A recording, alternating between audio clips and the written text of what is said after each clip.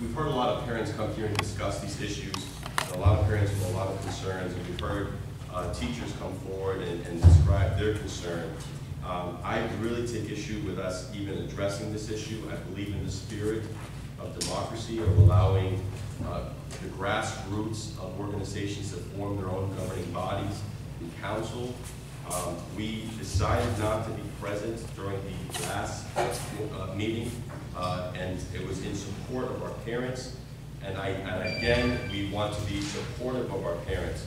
So I really would like for us to really ponder the actions that are being taken here, and for us to, in light of time and in the interest of our parents, adjourn this meeting at this time. You cannot adjourn. We have a motion on the floor.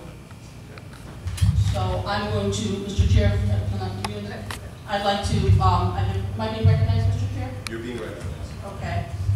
First of all, that meeting was a duly called meeting. You had 14 days to call it, and you made it 48 days, and you did not call it.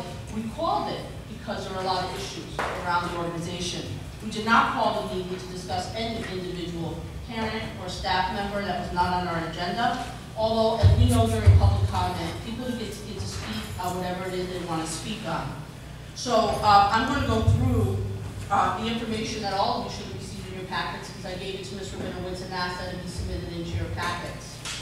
On February 23rd, a special meeting was called of the school board before a regular meeting. It was done purposely and intentionally because in special meetings there's generally no public comment. Although there was a regular comment meeting on the same night, there was no opportunity for people to speak. So for 46 years, the parent organization existed in the Bridgeport Public Schools. Sorry to interrupt you, Ms. Burr. I'm going to excuse myself from this meeting. Again, I stand firm on my decision to support the parents, and I will not allow you to intrude upon their democratic right to organize as they wish.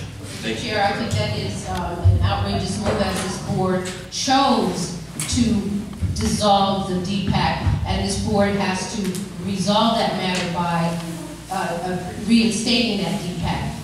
This board dissolved it. There's no way they could have had any meeting to establish a new DPAC until this board established it.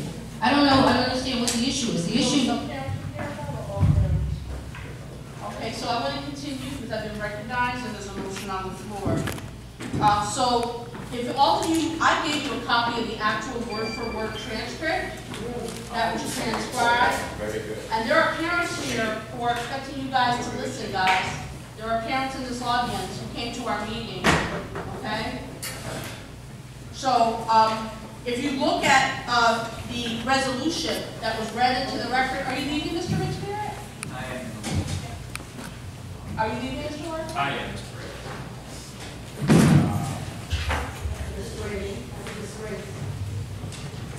For the parents present, please take note that this is